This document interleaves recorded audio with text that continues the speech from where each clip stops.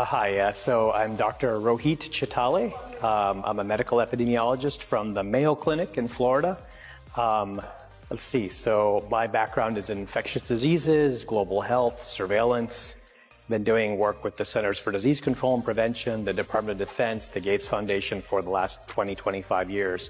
I'm really excited to be here at the third ICBTM conference. This is the third one, and this is my second one. And there's just so much going on here with students from Delhi, from Uttarakhand, from Uttar Pradesh, mainly from the north part of India. But it's exciting to see the real granular level of this really smart people of biology, chemistry, translational medicine. And I was just talking with a colleague talking about how we more senior people will talk about the big picture, but the students here are really right deep in it.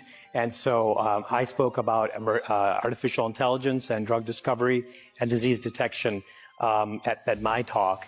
And so I'm very excited to be here in a beautiful city, the City of Lakes, my second time here. And so looking forward to finishing the rest of the conference and then hoping to have another conference next year. Thank you.